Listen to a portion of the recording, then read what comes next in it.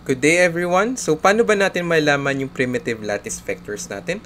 Ang primitive lattice vectors natin, kailangan natin yan para makuha yung reciprocal lattice vectors kasi dyan tayo lagi nagsisimula.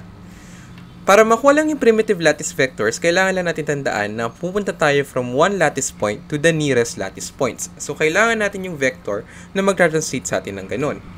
So, we can take two examples to clarify this concept. First, tignan natin is ang This is your simple cubic.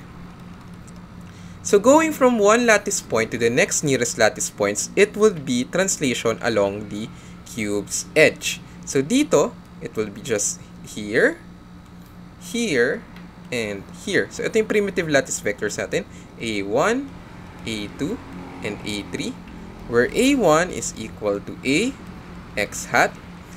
Assume natin na A yung length ng cube. So, it traveled A distance along the x direction. Ito yung x direction natin. We have ax hat for A1. For A2, this will be equal to A y hat. Traveled A units along the y direction. And sa A3 natin, it traveled A units along the z direction. So, A3 would be equal to A z hat. So, for simple cubic, straightforward lang. Primitive lattice vectors niya is yung vectors ng side ng cube. But what if hindi na siya simple cubic? Paano pag meron na siyang modification? Such as yung nandito. Ito ay ang tinatawag nating PCC. Alam nyo yan. Kasi nag-Math E11 kayo at pumasa kayo kasi nandito na kayo. So, sa BCC natin, yung primitive lattice vectors natin is hindi ito, and ito. Mali yan. That is wrong. Hindi ito yung primitive lattice vectors natin for BCC. Kasi, para makuha natin primitive lattice vectors, kailangan nating pumunta from one lattice point to the next nearest lattice point. And from this lattice point here, yung next nearest lattice point niya is not the other corner, but yung body center natin.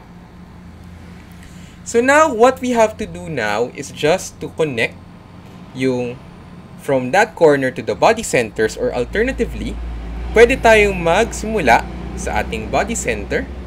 So we can start at the body center and making our way to the different corner points.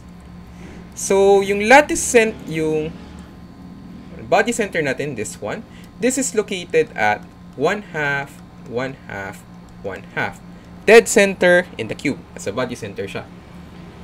So, pwede nating i-define yung primitive lattice vectors natin from this body center here to the three corner atoms na hindi collinear. Ito, and ito. This would be A1, A2, and A3. So, sa A1 natin, to get from the body center, this is your origin, to A1 is at positions 1 along x, 1 along y, and 0 along z.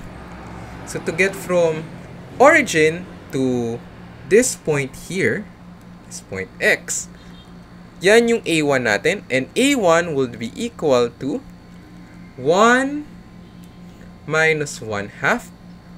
1/2. Gaano kahaba yung length ng cube? 1/2 A. So, 1/2 A travel niya from center to this corner atom here along the x direction, x hat. Along the y direction, nag-travel din siya ng 1/2 A y hat.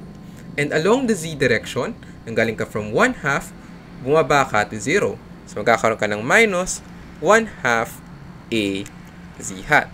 So, remember lang, itong A na to, ito yung side ng cube natin. So, parang constant lang yan na length ng cube. So, similarly, we can do this same analysis with A2 and A3. Sa A2 natin, yung corner na to, this is at 0, 1, 1.